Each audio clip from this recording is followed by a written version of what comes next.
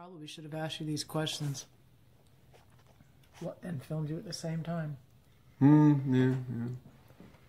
So I'm going to go backtrack and ask you about Duane. You guys went to Miami. How many days into it were you?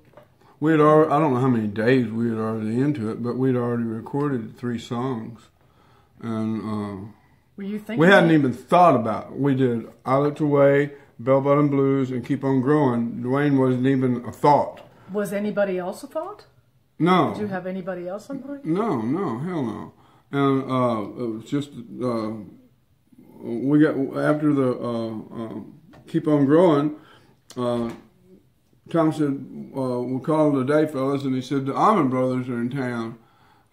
Perhaps we'd like to go listen to them, and we did. And just for a break? Or were you guys on just stuck? No, just it was the end of the day. Just tired? Yeah, and we've been recording, and like I said, Keep On Growing was the last one. So that was the first 3 songs? Mm-hmm. Okay, so you did the first 3 songs. So you didn't suddenly just get stuck and couldn't do anything without somebody else. No. What happened? We already had, we still had Any Day, Why Does Love Got to Be So Sad, Roll It Over, Tell the Truth, I Looked Away. Those songs were already complete. And when we went to the thing to hear the Allman Brothers, well, we invited them back to jam with us that night. So we went back into the studio that night. And they recorded everything. Right, so you guys stayed up for all night until in the morning. And Butch Trucks and most of the other ones left, you know. But Duane hung in, and he and Eric, you know, they just got on real well, like gangbusters. And that's when we invited him to be a part of the album, the record. And they had some things to do. He flew away, came back, and joined us and for a few days, and we recorded the rest of the record. And it was no like Key to the Highway, 1 take. That was it, you know. Nobody knows you when you're down and out. 1 take. But you weren't planning to do those songs. No. Suddenly they just this happened. record's getting bigger. No, and the record suddenly got bigger, and then they wanted us to do Johnny Cash show because that was the only show for music. And Carl suggested that we do It's Too Late. Bob Wills song. Did you want Duane to do that with you, or was he? No, we didn't even talk about Duane doing that because he was hired to do the session. You know, that was it, to do the record. As a matter of fact, Domingo Samudio, Sam the Sham, was in the other studio working on a record, and he paid Duane to come over and play on his record. So Duane actually recorded our album and Sam the Sham's record at the same damn time. So I mean, hiring out as a he was a hired gun. Duane Allman was session guy. Yeah, session guy. He, Aretha Franklin, Wilson Pickett. I mean, you know, Boz Scaggs. Well, it's kind of the typical thing you do when you're a musician. That was what I was trying to get. You have to make money. He's not writing songs. No, to break. That's for sure.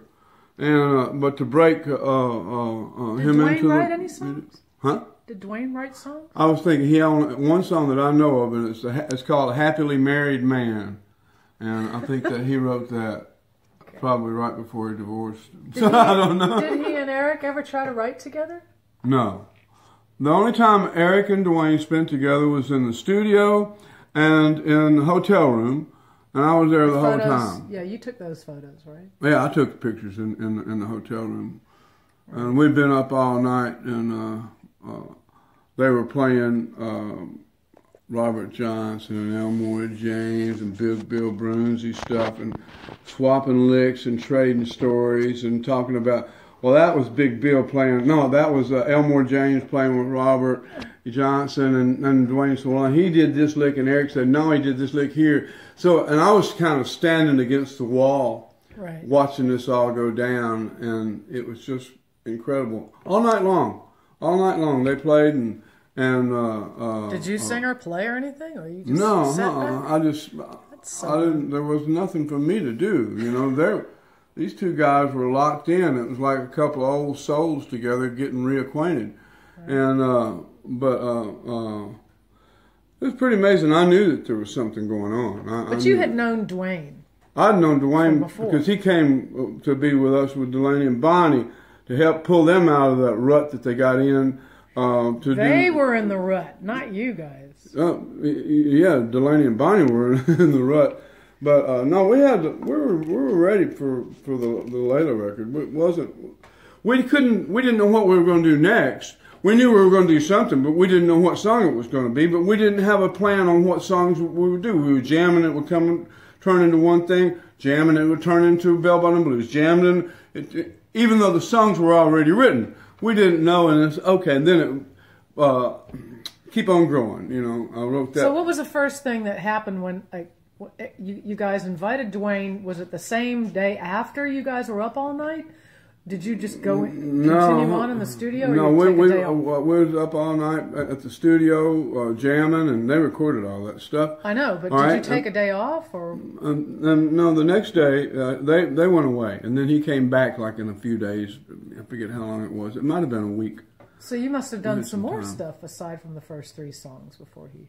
No, we only did those, and we took a little time off. And when he came back down, we went into the studio, and everything just happened, you know. They were supposed to keep the tapes rolling all the time, and once Tom Dowd went to the bathroom, and we just started playing Key to the Highway, and he come running out, pulling his pants up, saying, "Push up the faders," you know, and that's why it fades into Key to the Highway. But nothing was really planned. And so was everybody all excited when Duane was there and like, oh wow? Yeah, everybody was up. It was great. He fit in perfect with our band in the studio. Did you guys work stuff out, or did you just? Like Little Wing. That was I'd never even heard the song. I didn't know anything about it. And Eric decided he wanted to do Little Wing, and Duane came up with a ba-da-dum, ba-da-dum, ba-da-dum, ba-da-dum, ba-da-dum. Jimmy was still alive, right? Yeah, he was still alive then, and he passed away a few days or something, a week or so after we recorded it. But I never heard it, and as they were working out, you know, I'll play this and you play that, and you know, I'll give you the nod, you give me the nod, in and out. Eric and Duane were working their parts out when the song was being played, and I was writing the lyrics down to it and putting them on top of the organ, and as soon as the song was over and I was finished writing all the lyrics, it was like Eric was counting it down, you know, let's run this thing. And then we ran it once and then recorded it once, and I think it was like take 1. We did all the vocals and everything live. Pretty cool, you know, everything was live. For the most part, that album was a live album. They did some overdubs, but for the most part, it was all live, you know. Stop.